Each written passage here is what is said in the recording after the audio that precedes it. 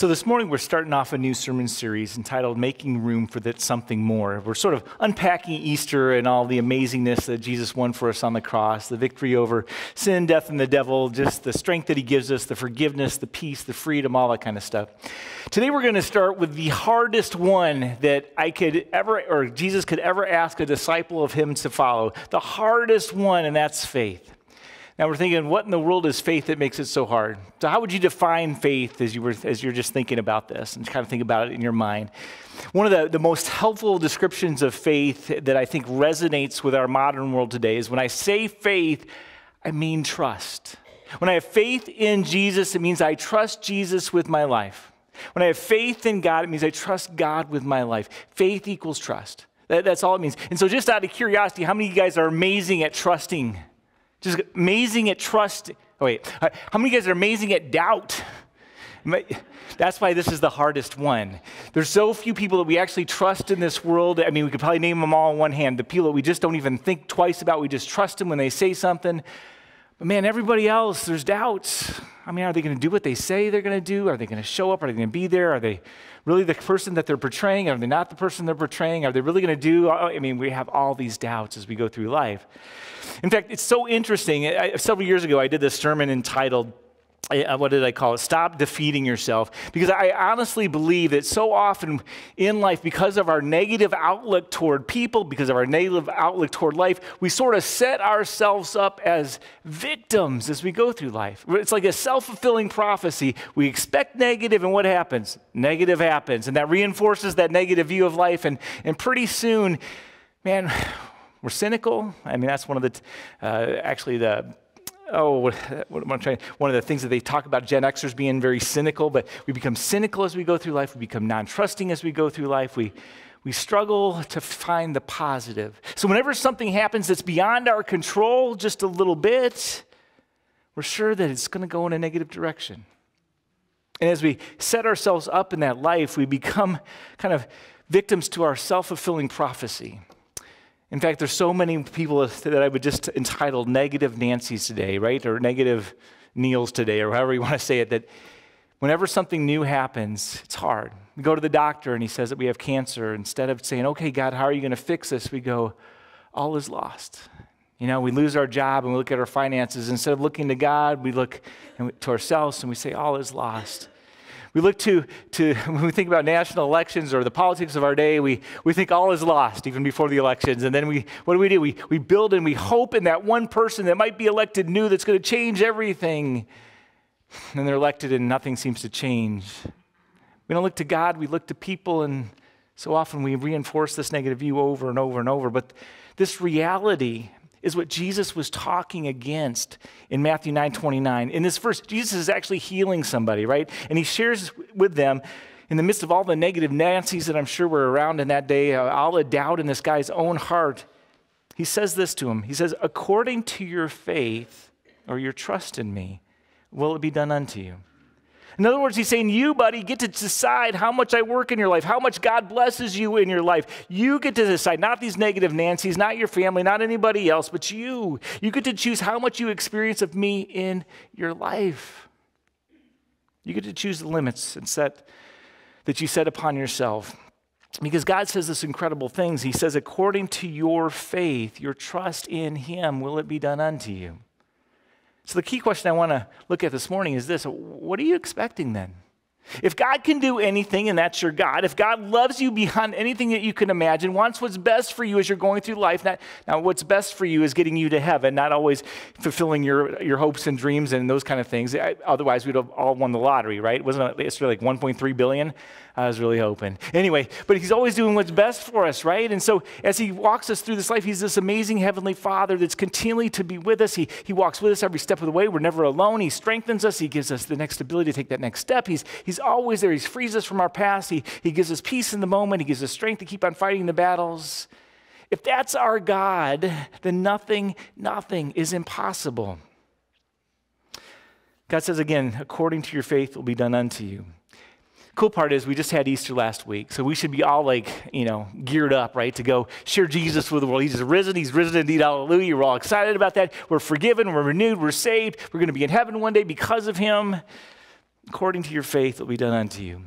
So to talk about this really hard thing of faith and putting our trust in Jesus. And let me just start by saying this. It just takes a little trust in a big God to be saved. And fortunately, we don't have to have 100% trust because, man, we would all stink at that. But God takes that little bit of faith that we have in Jesus, and he forgives and he renews and he strengthens, and then he tries to grow that amount of faith in us as we go through life. That's the mercy of our amazing God. But to talk about this today, I want to talk about David, especially when he was younger, when he was a high schooler. I'm going to talk about that David and Goliath event. And in this story, we have Goliath, and he was a giant of a man from the enemy nation of the Philistines. He was over 9 feet tall and wore a couple 100 pounds of silver and metal. He was sort of the Rock, of Palestine, except, much bigger and broader. And Israel was flat out afraid of him. That's what Scripture says. He had single-handedly immobilized the Israelite armies, and it seemed like to a man they were terrified to go up against him. In staff meeting, we were talking about the Nephilim, and those are the giants of the old, or giants of mankind, giants of men. And so Seth was asking, are they 100 feet tall? I mean, how big are these giants? And I said, well, I had a neighbor who used to be an offensive lineman for the University of Texas. He was pretty much a giant to me. I mean, he was like, 6'8", and he's like this big still. And I was like, wow. I used to play football, pick up football at the SC with some of the offensive linemen, and I felt like when I was running through there, I was running between trees, and those guys seemed like giants to me. I knew a tight end that went to SC that he played in the NFL for quite a few years, and he was, again, like 6'8", just huge man. If you've ever sat on the sidelines of an NFL football game, or if you ever sat on the sidelines of an NBA basketball game, these guys are just huge people. Now, I just think of my neighbor, Robbie. He was really big, really wide. And if we were going to have a fight of any sort, that I had to get close to him, I would be terrified. God says, go fight this man and you can have victory. No, I'm going to really get hurt. He could just snap me in two. I mean, he is so big. Go fight this man. I'll be with you. It would take a lot, wouldn't it? To put myself at 54 years old or even 24 years old with Robbie, right? Just any bit to go against him in any sort of way, it would be terrifying. If you get a sense of that, you get a sense of the Israelite army looking at Goliath. And one of the things, I sat next to a former NFL player on a plane one time, a former offensive lineman, but he was back in the 60s and 70s and stuff like that where they were just shaped different. And we were talking about football, and he said the difference today is now you got 300 and something pound guys that have 4% body fat and run a 4.4. It just, when they hit you like a Mack truck. It's just different today. Everybody in the world, it seemed, in Israel was frightened. And every day this guy would come out. Just imagine the arrogance here, right? And he would walk out to the battlefield and he would shout to the army of Israel, send out your best man and I'll fight him. And whoever wins the battle. Everybody was frightened to death, the Bible says. But on hearing the Philistines' words, Saul and the Israelites were dismayed and they were terrified. Now, you could apply any sorts of things to this. You could apply that doctor's visits where you find out you have something and all of a sudden it changes your life and you're terrified of what the future holds. You lose your job and you're terrified of how you're going to supply and take care of your family. You got a relationship that feels like you're losing it, and whether it be a spouse or a kid, you're just terrified of what the future might hold. There's a lot of things in this life that fill us with terror as we look at the events that are right before us and the things that we can control. Then along comes this little teenage kid, right? Imagine 16, 17 years old, thin, just skinny as all be. He had been out tending sheep in the back 40. His name was David. And he starts talking to his brothers and people around. He says, I'm not afraid of this guy. And all of a sudden, that word makes it to the king, and he finds himself in front of the king. And he says, I'm not afraid, king. I'll go fight this guy. God's already helped me fight lions and bears and given them over to me. He had this incredible level of expectations.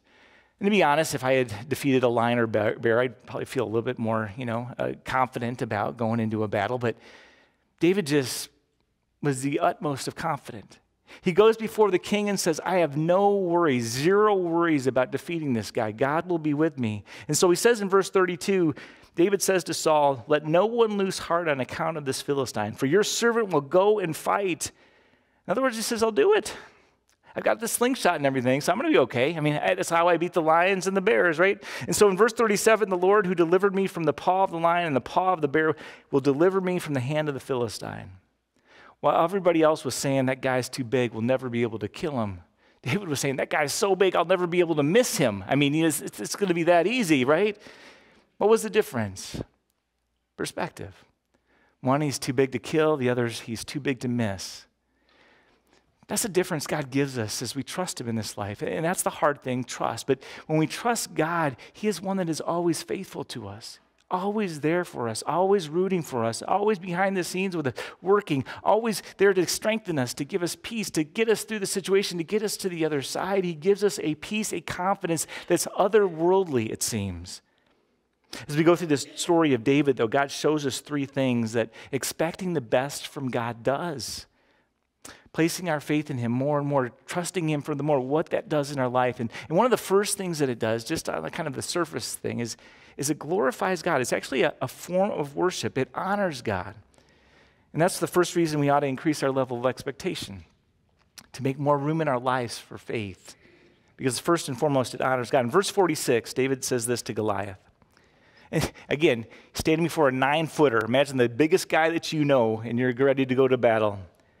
This day the Lord will hand you over to me, and I will strike you down and cut off your head today. I'll give the carcasses of the Philistine army to the birds of the air and the beasts of the earth. I guess this is biblical trash talk, right? He's just telling them what's going to happen. But he's based on some confidence here. He's picturing for Goliath what's going to happen. He's planting a negative seed in his mind. He's visualizing it for him. And what do you think it does to Goliath? It makes him mad. He's already mad. This little tiny teenager's coming out to fight him. Are you kidding me? Is this the best you got? This is a joke. This is an insult to who I am. Why don't you send out your best warrior? And then this kid's got a mouth on him, and he's telling him all this stuff, and he's just getting more and more frustrated. David continues, the whole world will know that there's a God in Israel. And those who gather here will know that it is not by sword or spear that the Lord saves, but the battle is the Lord's, and he will give all of you into his hands. Who's he giving credit to? God. God's going to do this. It doesn't matter what you got. You go to the doctor. God's got it. You go to look at your finances. God's got it. You go look at your relationships. God's got it. You look at all these different areas of your life that are filling you with fear. God's still there. He still loves you. I mean, what a testimony of faith that's so different than most of the people around us. This teenage kid is saying this whole thing to this massive man all before it's going to happen. But as a way to totally undersell it here, he knew God was going to show up. Isn't that a different kind of confidence than we approach most of life with? He knew that God was going to show up. In fact, nothing pleases God more than our great expectations of him. It pleases God when you expect a lot from him because you're saying in your prayers, he could do anything. I know he loves me, and he will do anything. Unless he has some better plan, he's going to accomplish this purpose in our midst right now. When my kids were little especially, but even today, when my kids come expecting of me, it raises my responsibility for sure, but it also raises my pride, right? Like my kids come to me, I need some more money for gas. Why didn't you have a better summer job, I say, but no. But it raises my kids think I can do anything at this point. It's almost mystical to me, right? But they can come to dad and I'll give them some money for gas. It's going to come out of my pocket one way or the other, so I give it to them, money for gas. Because they still believe that God or that dad can answer all these things. I want you to think back to when you were a kid. You had a problem and you ran to mom or dad and you say, Mom, Dad, could you solve this problem? And you just knew somehow, some way that they would figure it out. As we grow older, we see that that's not always the case for sure, but not when we're a kid. I want you to take that simple kid faith and the way that you looked at your parents and know that when you put your faith in God, he comes through 100% of the time. He's always faithful to his promises. He's always there for you. My God can do anything that is pleasing and honoring to God. That's why the Bible says without faith, it's impossible to please him. Who is your God? That's one of the roots behind so much of our doubt. Who do we believe God is? I think so often we put Jesus in this little box. I trust you to save me. I trust you to forgive me. And so most of the time, we trust that our sins are forgiven. And most of the time, we trust if we go to heaven. When does that get stressed? Oh, when we did that one thing that was so horrible, we've already asked God for forgiveness 5 or 6 times. We don't know if he could ever forgive us because who could do such a horrible thing like we just did? And we're just beating ourselves up and we forget that when we said, I'm sorry, the first time he heard us and he forgave us, or when we're on a deathbed and we're thinking about all the horrible things that we've done in life and we're wondering, can God still forgive me? But most of the time, we trust that implicitly. But that's where we draw the box. And we get a health scare, financial scare, relational scare, you name that scare, and that's outside the box, and we start wondering, what in the world is God going to do here? Can I trust him with this? Can I bring this to him? Is he going to hear me? Is he going to answer? What in the world do I do with all this stuff outside the box? And that's where we doubt him, and that's when we get afraid. Expecting the best also increases our ability. Every athlete knows that attitude is the winning edge. In fact, they've done studies, and they've shown that athletes that expect to win perform far better than those that expect to lose. Muhammad Ali is a great fighter back in the day, only lost 2 fights before his first retirement. And both fights had something kind of interesting that was in common. Before each one of those fights, he gave a press conference prior, and he said these words. And the only time he ever said these words were these 2 times. He said, "If I should lose this fight," and then he went on and lost. He set himself up to lose. Those are the only 2 times he lost prior to his first retirement. "If I should lose this fight." When we act in faith or in trust, we receive an additional strength. Look at David compared to Muhammad Ali before those 2 fights. There's a supernatural power that's made available to us, a different kind of confidence and assurance. In verse 48, as the Philistine moved closer to attack him, David actually ran. He said it ran quickly to the battle line to meet him. Reaching into the bag, taking out a stone, he slung it in his slingshot and struck the Philistine on his forehead. I don't know if you guys know this, but that was about the only part of Goliath that wasn't covered with metal. So often it was just right here. It was the only part that was open. They had metal on the sides. They had metal all over the body. And David, without any hesitation, runs to the line, slings up, I don't know how to do a slingshot, but slings up the stone, right? Shoots it and nails him right there, trusting that God would be there, that he would show up. I don't know what his plan was if he missed, right? Goliath was coming at him too, but he didn't even think about that. He was setting himself up in his faith in God that said he will provide. In other words, don't ever use the lack of ability as an excuse. I'm too young, I'm too old, I don't have the ability, I don't have the education, I don't have this, I don't have that, because God can always compensate for those things that are missing in our life. If you have a level of expectation that he loves you, that he cares, that he's there, that he'll show up when you need him. Today's impossibilities are tomorrow's miracles. But so often I think like that. Even in church, sometimes this happens. You know, you'll come up and we'll be doing a capital campaign, and you say, "How much is that going to cost? That's insane. How could it cost that much?" But inflation has shut things up. And in fact, if you were at the congregational meeting or on the building committee, you know that we're going to be looking at a capital campaign in the fall. And one of the harsh realities for us is, man, you can't build what we showed at the congregational meeting in one swoop anymore, at least not unless God changes the dynamic of our giving. And so we're looking at a 3-campaigner, right? Three-year campaigns to build this building. And the first one's parking, which, let's face it, that's a lot more sexy than a water line, but still not in the sexy round, right? And so you're looking at that, and you can get discouraged, and you think, oh, man, how are we ever going to be able to build? Or you can look at 31st Street.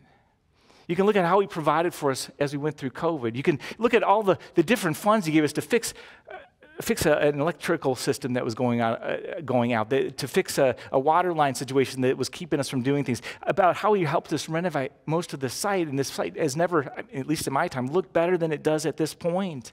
I mean, we still got the portables, and they are a miracle unto themselves, right? But the reality is God continues to do amazing things. And he's done miracle after miracle after miracle after miracle during this COVID time. And yet we look at this new thing, and all of a sudden we forget all the ways he's provided, and we think, oh, he's never going to do it. So let me just reframe this a little bit. Let's plan on 3, but let's give him our prayers, and let's give him the opportunity to respond and to do something extraordinary to make it a 2-campaign or a 1-campaign thing. Let's not take him out of the process, but let's put him back into the process to see what he might do. Again, because today's impossibilities are tomorrow's miracles. And what's crazy is we've seen that happen. God increases our ability when we expect him to work in our lives. He just does. In fact, Satan's favorite words to us are these: "You can't do it." Ever thought those words? Ever said those words? He wants to put doubts in your mind. But faith works in the realm of the impossible and the things that you cannot control. David, man, he was extraordinary, but he didn't make any excuses. He expected God to work. Let me give you one more.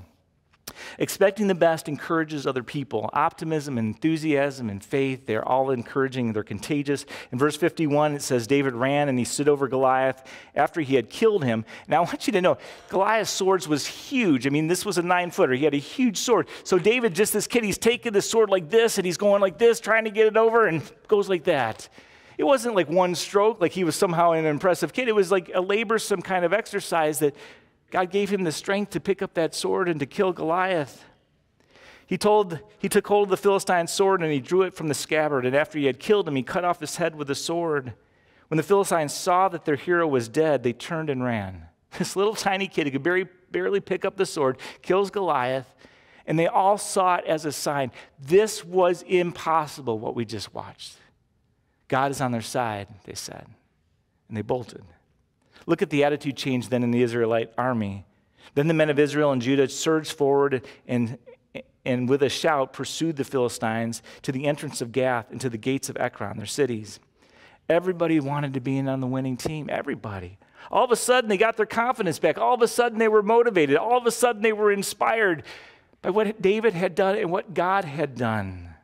They were encouraged by the faith and the work of God.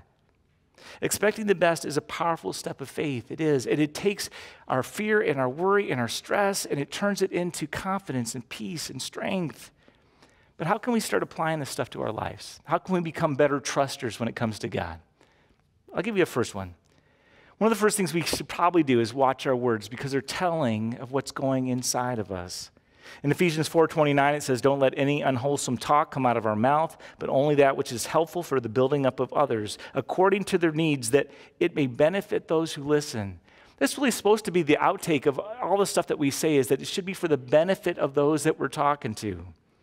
He says words are a powerful force in our lives, and they give a tremendous influence. And if you're ever going to live by faith, you've got to learn to watch the way that you talk. In fact, let me give you 3 phrases that you probably should just start erasing from your vocabulary. One of the first ones is something like, what if?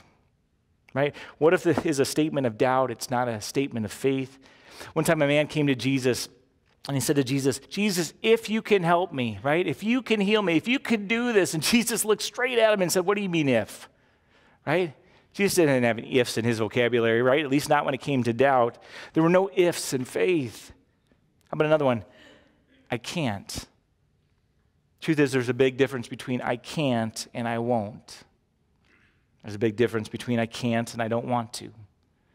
There's a big difference between I can't and it's not a priority, or I can't and it's not God's will. But to just say I can't is a contradiction to Scripture, a contradiction to our faith, a contradiction to Philippians 4:13, where it says this, I can do all things through Christ who strengthens me. A comedian one time said, we're Americans, not Americans, right? But there's something to that, right? How about another one? Yes, but. What people are saying when they say yes, but, is that they don't really want to change. They don't really want to grow. They don't really want any help. What do they want? They want you to feel bad for them. Yeah, I would do this, but, but they just want pity. God calls us to start eliminating these kind of things from our vocabulary because it's sentiments of stuff going on in our heart. And there's a second thing, too, that we can use to apply, and it's this. When we pray, I want you to start thanking God in advance. There's a dynamic principle that's taught in this verse and all the way through Scriptures, but that we must expect an answer when we're praying, or we shouldn't pray. I mean, just objectively, we get this, right? We're going to God and saying, God, will you do this? And we're trusting that He'll do it for us. Why in the world would we go to God if we don't trust that He'll do it? It's an insult to who God is. God says, I'm able to do anything, right? There's nothing that's beyond me. I love you, so I'm only going to do things that are good for you, right? But I care about you. There's nothing that I won't or can't do. Why are you putting doubt in the midst of us? Why are you sabotaging your prayers before they even get going? Again, there's a principle here that says this, that you've got to believe that it's already here before I got it, right? If you believe after you get it, it's not really called faith anymore. It's called gratitude. But how many of us in our prayer lives would really, or actually do, live in that area of gratitude? We pray something, then if God gives it to us, we're like, you're amazing, you're awesome, I love you, you're the one, I knew you'd do it, kind of thing. But how many of us can stay there in the in-betweens and keep on regularly praying? God, get a hold of my kid and bring him back to you. I want to see him in heaven one day. God, help me restore this relationship with my kid that's broken. Help me restore this relationship with my spouse that I'm so afraid she's just going to walk out the door.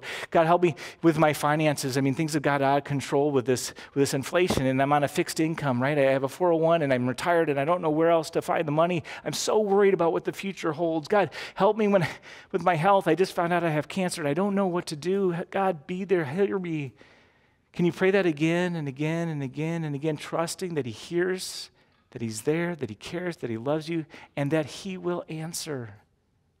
Can you get to that place where you can be like David?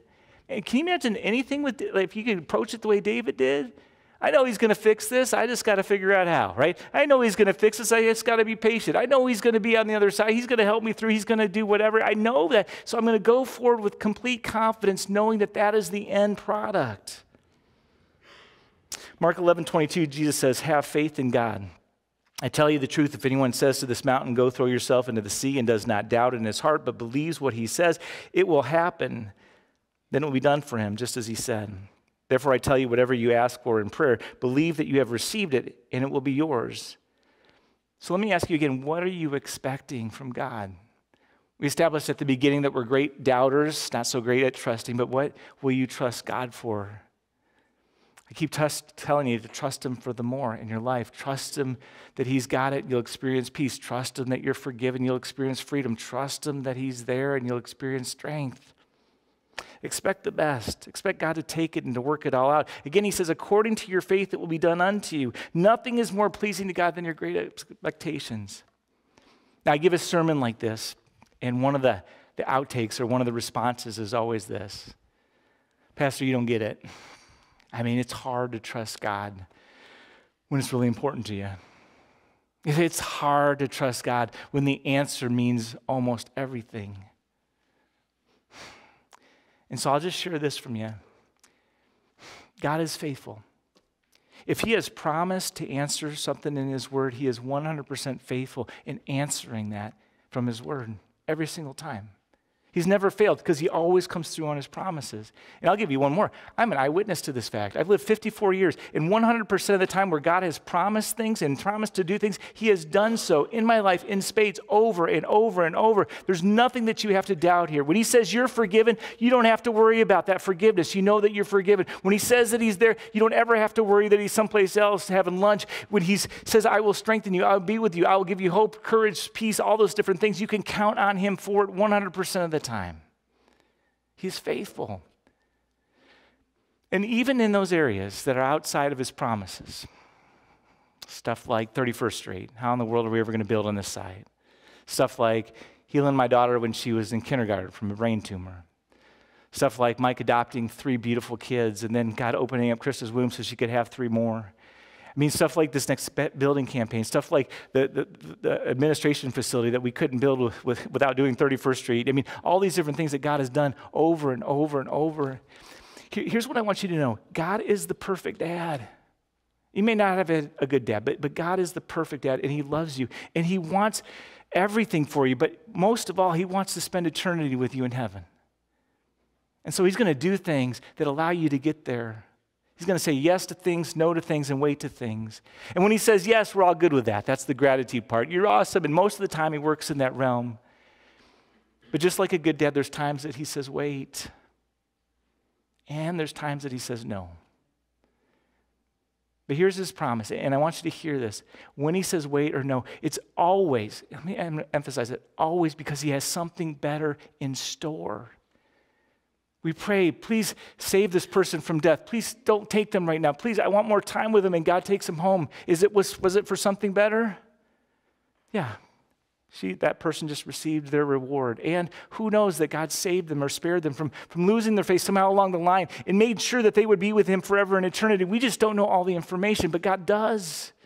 He's always working with all the facts. Wouldn't you like to know all the facts with politics? It would help you kind of weed through all the misinformation or whatever it is. You just know what's right or know what's wrong. God does. He knows everything. And he's always working for our good. And so when he says no, he says, I got you and I love you and I know you're frustrated with this no.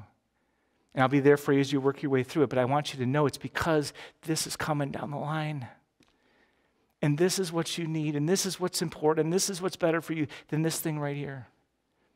And we can wish it was different all the time. I can't tell you how many people want God to be a vending machine God, where you put in the prayer, put in the quarter prayer, right? And all of a sudden you get what you want. But that would be catastrophic for our lives.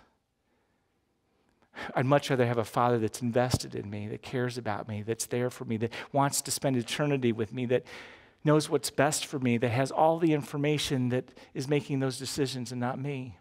But it gives us a different kind of confidence and a different kind of peace than to pray, doesn't it? Because we know he's either going to answer yes, which again, he does most of the time. I don't know why we don't pray about everything. And the second thing is if it's a no or a wait, we still know it's the best outcome possible. It changes everything in the way that we look at prayer. What we have to do, and what I want to challenge you to do today, is to stop sabotaging his answers with our doubt, with our lack of trust. As evidence, it's why we worry and stress and have fear, why we have anxiety as we go through life. Those are all evidences that we're not trusting him. And instead, to begin this process of making more room for faith. More room for trusting him with the more. More room for applying who it is that we know we believe in and allowing him to do something extraordinary. Guys, God loves you so much. Go with this encouragement today and serve him always with joy. Amen? Let me pray. God, we love you. And we talk about faith today, and we think that that would be such an easy thing. You know, by grace, we are saved through faith, and it's that faith that makes sure we go into heaven. And yet, what we just established in most of this conversation, Lord, is that we're really good at doubting, and it terrifies us to trust you. Father, help us overcome that fear. Help us trust that you've got us no matter what, that you're with us no matter what, that you'll get us through no matter what. Help us know that you're always working for our good and your glory. Help us remind us that you are for us and not against us. Remind us that you're our perfect dad that's always doing what's in our best interests. But so often we just act like the kids, though. We complain and we moan when we don't get our way. We get terrified because we can't see around the corner. We lose our trust in you pretty quickly, Lord, and I guess that's why it's one of the hardest things. And so I pray today that you would send your Spirit upon us powerfully today, and that you'd help us one area after another area trust you for the more, so that we can anew experience that peace and that strength and that hope and that freedom that you have for us, that we can experience what David did as he was going against Goliath, knowing that you'll show up. And that's our prayer today. We pray in the name of Jesus. And all God's people said.